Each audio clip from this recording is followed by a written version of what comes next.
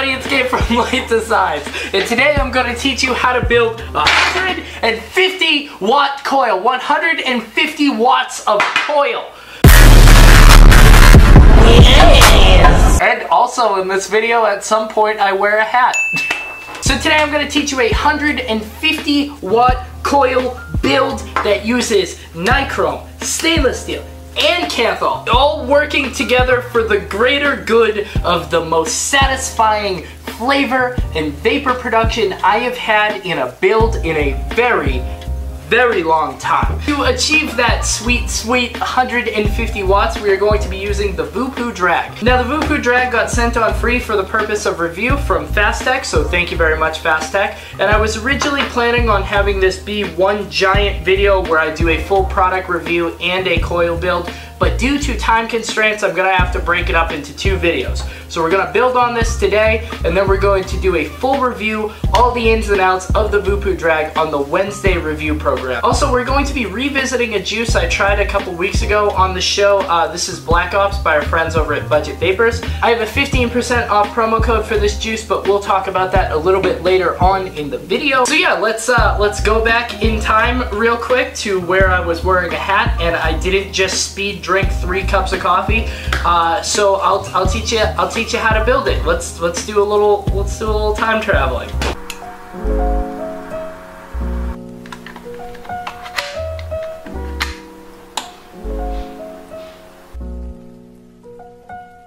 Go over to budgetvapors.com to get some of my most favorite flavors in the entire industry for 15% off using my promo code GabeSentya. When you use my promo code over on Budget Vapors, you can get 120 milliliters of premium e-liquid for just $8.49. Also available on budgetvapors.com is my juice line. The Light Designs liquid line is available in 60 and 120 milliliter bottles. Both my juice line and the many delicious Budget Vapors flavors are developed in a high quality lab down in Florida. When you pick up my juice line or use my promo code, it really helps keep the Light Designs program going, so thank you all so much for helping support the channel. I really appreciate it. So what you need for wire for this coil, I am going to be grabbing 2 strands of 28 gauge nichrome, 2 strands of 28 gauge stainless steel. I'm going to be twisting together between 8 and 12 feet of 34 gauge nichrome and 34 gauge stainless steel, and then I'm going to be attaching that twisted wire to an empty spool so I can easily clamp in it. Then I'm going to be paralleling it with 22 gauge Kanthal. That is a lot of wire. I'm going to start things off here by straightening out 2 equal length strips of 28 gauge stainless steel and then doing the same for the nichrome. Alright, cool. So I just straightened out a big piece of 28 gauge stainless steel and then cut it in approximately half. And then I am going to set these 2 pieces aside. Now I'm going to do the same to the 28 gauge nichrome. So now I'm going to take my 34 gauge and secure the 34 gauge nichrome and the 34 gauge stainless steel down onto something static. And what I mean by something static is something that doesn't move, like a nail sticking out of your coil jig or a vise like I have over there. I'm going to take both pieces of the 34 gauge and secure them down so they don't move, and then walk back between 8 to 12 feet. Give myself around 8 to 12 feet of each wire, and then I'm going to twist them together.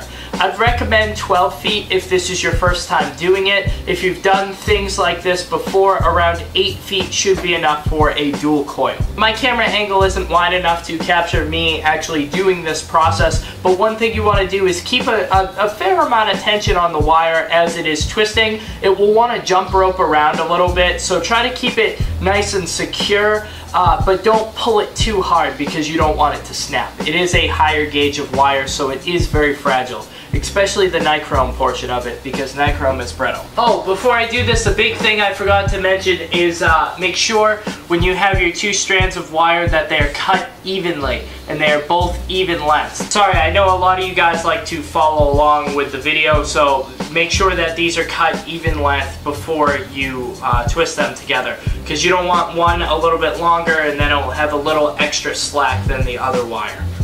So now you will have a giant piece of stainless steel and nichrome twisted together. So what we're going to do from here is we're going to clip off the end bits so it's nice and clean and you don't get stabbed in your fingers, because that's a bummer. And do that from both ends. Try not to have this tangle up on itself, because that is really annoying to fix. Then what we're going to do is take an empty spool and attach it right here on the spool. And if you don't have an empty spool, don't worry about it. You can just lay the this wire out behind you from where you're claptoning and then just have it on the floor. But I like to clapton stuff off of the spool, so I'm going to be rewrapping this onto the spool. Pretty simple stuff. Take your time with this to make sure that it's all on there nicely, and put a little bit of hand pressure into it so it kind of forms to the spool shape. Not very difficult at all. Now we have around 10 feet of beautifully twisted higher gauge wire of 2 different wire types. It's actually pretty cool. So now what we're going to do is take our 2 bits of nichrome and our 2 bits of stainless steel and bend L's into them so they can easily fit into the chuck of our drill. Cut them all to the same length and get them all lining up nicely. Now where you place them in the arrangement is it's up to you. Stainless steel has a lower internal resistance than nichrome. So if you want the outside portions of your quad core to heat up a little bit faster, then you could do that. If you want the inner portions of your quad core to heat up a little bit faster, you could do that, or you could stagger them. Where you place these is not going to really affect the resistance, anything measurable. So it's kind of up to you. I'm going to place my stainless steel in the center and have my nichrome on the outside. Not that it really doesn't matter too much, but if you want to look like a big shot and you know a lot about your coils, that's how you do it. Place all these guys evenly in the chuck of the drill. What I mean by that is I have one whole side, so 2 leads going out one tooth of the drill and 2 leads going out the other one. When you do this, you want to secure your drill down extra tight so it will hold each lead properly. Now you can take a piece of paper tape or medical tape and put it right here to keep all your leads nice and flat. You can add one of those jacket clips for your drawstring and that will hold everything nice. Or you could use one of these binder clip things. I've never actually used a binder clip for coils before, but it looks like it would potentially work. Personally, I've built so many quad core coils and multi-coil things that I am just going to do it normally.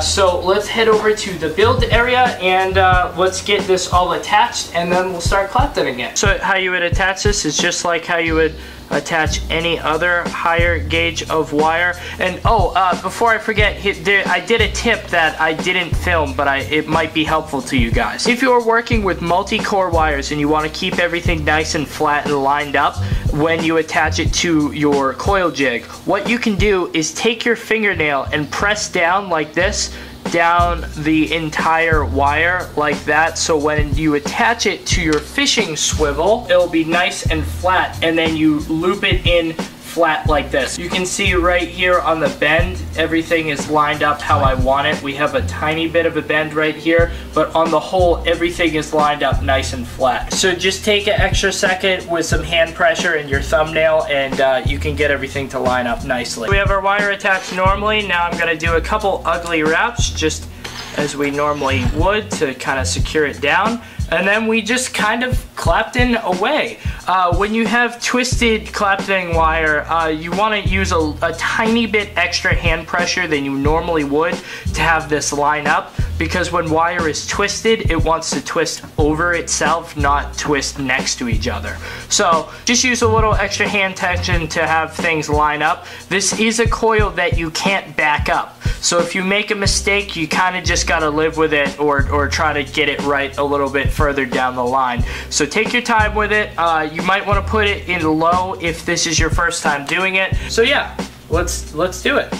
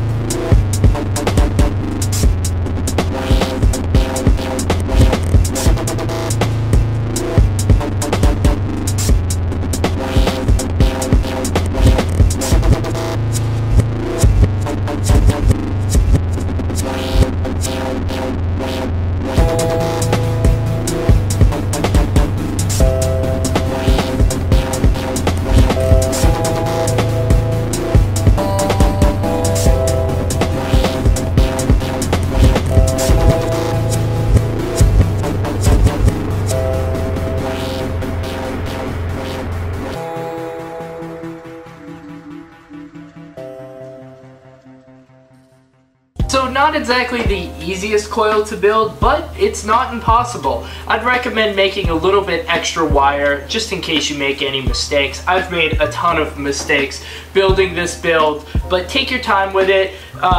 Try different variations of different wire types and things that work for you. After dry firing it and getting my screws all dialed in and stuff, my build came out to a 0.06. So that's really, really low. Is that considered super sub-ohm? What actually makes something super sub-ohm? Be safe with your equipment. Treat your vapes and all your batteries and your coils and stuff with respect. I always say to treat your vape kind of like power tools. If you treat it with respect, you'll be fine, and just be careful with your stuff. So vapor production is pretty ridiculous on this one. I have this set to 150 watts with freshly charged batteries, and I am vaping on Black Ops by our friends over at Budget Vapors. It's a weird flavor, and I really wasn't super into it at first, but now I'm digging it. I like it. I get it. Black Ops is a thin mint cookie with strawberry in it. It's like a chocolate thin mint Girl Scout cookie with strawberry in there, and it's weird. It's a weird flavor. It's minty, it's chocolatey, it's really good. If you've never tried Black Ops and you want to try something like weird but really good, check that out, and there is a 15% off promo code in the description below. And when you purchase juice using my 15% off promo code, we over here at Light Designs get a little bit of a kickback, and it really helps keep the production going. So thank you very much to Budget Vapors, and thank you to everyone who picks up juice using the promo code. I appreciate it. You guys are awesome. Without further ado, 150 watts on the Voopoo drag. These crazy super flavor but also cloud coils, best of both worlds, Miley Cyrus.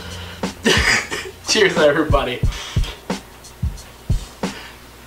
That is awesome. I put way too much juice in here, but that was really good. Vapor production is great. This is a 70-30 and 0 nicotine, and it's absolutely killing it cloud production wise. It's not exactly a cloud chasing juice, but I mean, as you can see, it's absolutely kicking it out. This build is ridiculous flavor wise because you have stainless steel, you have nichrome, and you have canthal. And canthal is very good at picking up the lower notes of flavor. Nichrome's really good at picking up the higher notes of flavor, and stainless steel is good at picking up the overall taste. So with all three of these working in conjunction together, you get a flavor experience. It's hard for me to describe in words what it is like because it's a flavor experience that I've never had in vaping before. Crossing the platform of all these different wire types is definitely something I recommend because it is very, very good. The Voopoo drag is phenomenal. This box is absolutely incredible. Like I said before, this got sent free for the purpose of review from Fast Tech, and you can pick this up for, I believe, $48 for the resin one and $40 for the carbon fiber one. Like I specified before, I'm going to be doing a in-depth review of it on the Wednesday program. But thank you to Fast Tech. I'll leave a link in the description where you can pick this up. Yeah, killer, absolutely awesome mod. So yeah, let's take a couple questions. Somebody asked what these sticky notes are always on my laptop. These are sticky notes of television shows that I am editing on this laptop. So it's no like secret message. So to start off the comment section here, I want to give a huge shout out to Syode123434. Owen commented and said, I'm new to vaping and want to get an RDA. Can you explain how to build them? Like what side to put the wires and where to get wire and what all the terminology is. Sayo really got in there and helped him out with the ins and outs, and I see that from time to time. Phil Lee does that a lot, and you guys in the comments, I really appreciate you guys getting in there and helping other people with their questions. I think that's really cool, and you know, it makes a really great community aspect, and it makes the comment section a very inviting place. And I really appreciate that. I think that's awesome. Owen brings up a really good point here. I really really should make a beginner guide, easy to understand coil building video, and a beginner guide like mechanical mod safety video and stuff like that.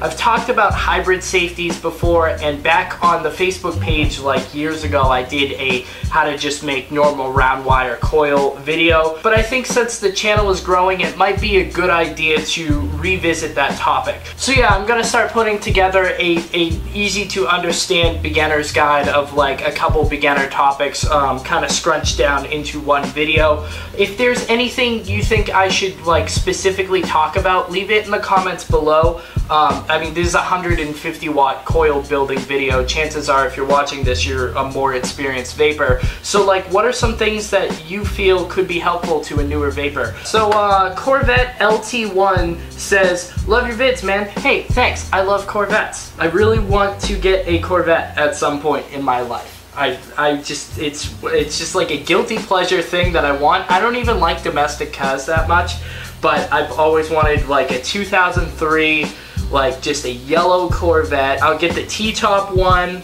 and I'll wear khaki pants all the time, and like a golf shirt, but I never actually go golfing. And I'm always jingling my keys in my pocket, like when I have to stand somewhere, I just gotta jiggle my keys. I'm not saying that's what you do, it's just I think about buying a Corvette and like that's the persona I want to take on if I ever do that. So I don't know, maybe 10, 20, 30 years from now, the videos that you guys see of me, I'll be wearing a golf shirt and jingling my keys. Your mom says this guy scares me to watch. Well, your mom scares me.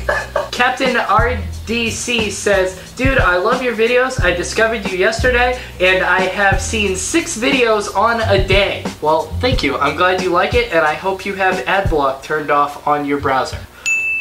So, very similar to Owen's comment, Dom2025 writes in and essentially asks, does it matter what coil lead you place in what positive and negative hole? And I see this a lot in the comment threads. It doesn't matter. Technically, electricity-wise, it doesn't matter what coil lead you put in what hole, as long as one is a positive and the other is the negative. So I think what you guys mean is when you wrap a coil, one is normally higher than the other one.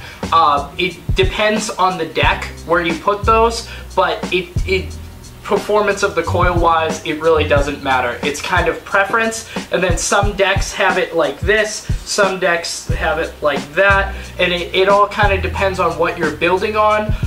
A lot of the times people tell you to put the lower lead on the outside by the juice well, but that kind of makes it weird for the cotton to be wicked properly, because then you got to stuff it down really aggressively. That is something I'm planning on touching on my beginner's guide video. I think that will be really helpful because I've got at least a dozen comments about that. So we'll go over that. Never fear. Presley Carpenter says, love your videos, man. I have been vaping for 5 years now and never found a reviewer like you.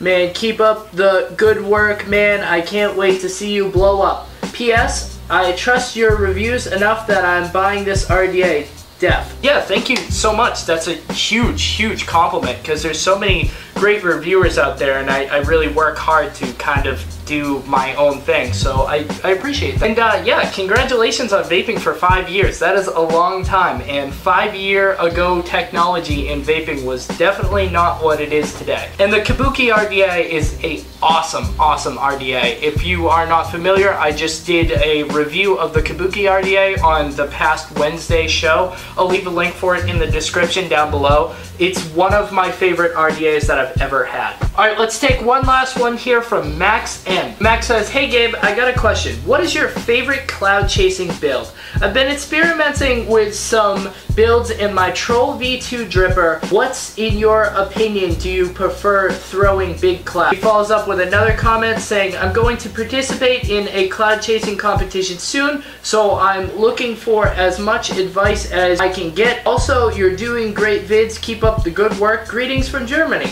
Hey, what's going on, Germany? There's another guy who commented from Germany on my Instagram recently. Shouts out as well. Yeah, yeah, and shouts out to Max, dude. Germany's really far away, and it's nice to hear from you all the way over there. So the Troll V2 is a decent cloud chasing RDA, as well as the Doge. It's kind of in that same bracket of the RDAs that were designed to be in competition and like the original Twisted Messes and stuff like that. So as far as a build, 20 gauge all the way, 20 gauge nichrome. Now, depending on your batteries, please use good batteries if you're going to be using 20 gauge nichrome because it's very low resistance. I've done 2 videos now on cloud chasing builds. I do a 20 gauge that's loosely clapped in with a finer gauge of wire, and then I do a 20 gauge split coil. But in the case of a actual cloud competition, you're probably not going to have access to a drill or like a vise to put split coils in. I'd recommend just doing a 4, 5, or 6 wrap around a 3 to 4 millimeter bit. Again, please use battery safety, and please, if you're gonna start cloud chasing, you have an ohm reader nearby when you're building so you can check your ohms to make sure that you don't get in a sticky situation while you're up there creating an absolute weather system of clouds. But yeah, greetings from America all the way over to Germany. Let me know how your cloud comp goes, and I hope you win. I've never been in a cloud comp before. I've been to one cloud comp, and I got there like 2 hours late. I got there like 2 hours late, and they were like packing things up. So I've never actually been to a cloud comp before. I've never been in a cloud comp before, but I've always wanted to be a part of it. I think that the part where you have to build your coils right there and then use the coils that you have built is just the coolest thing ever. And I would, honestly, I would join a cloud comp just to be like part of a bunch of builders hanging out. Like, it's like nobody builds where I live. I want to like join a cloud comp circuit to just start building with people. So yeah, crazy 150 watt build on the Voopoo drag. Thank you so much to Fastech for sending this along. And yeah, like I said, if you want to see all the ins and outs and my full like formal review, tune back in on Wednesday to check that out. Black Ops by Budget Vapors. It took me a while to warm up to this juice. Now that I'm warmed up to it, I really enjoy it. I actually have to go to New Jersey tomorrow, and I'm gonna be taking this juice and only this juice with me. So if you'd like to get this and many more of my favorite flavors, use the promo code down below. Again, thank you so much to Budget Vapors. You guys are fantastic. And thank you so much for watching. If you enjoyed this video, give it a thumbs up. Hit that subscribe button, and I will see you on Monday for Music Video Monday, Wednesday for Review Wednesday, and then Friday for this Friday program. If you'd like to see even more than that, you can follow me on Instagram at @TheRealGabeSmith, and for booking information, send me an email to popculturerecords@gmail.com for booking me to come play music at your event, booking me for some film work, or booking an art show. So yeah, be good to each other out there, try your best every day, and try to light up the darkness in any way you can. It's always, it's small acts of kindness that make the world go round, not big, ridiculous gestures. It's little things that really make the difference and can change the world. So wake up tomorrow with a fresh attitude of trying to make a difference. You guys, see you guys next week. I don't know why I keep doing this. Every video, I keep doing this thing where I scroll out of the side. Alright, bye guys.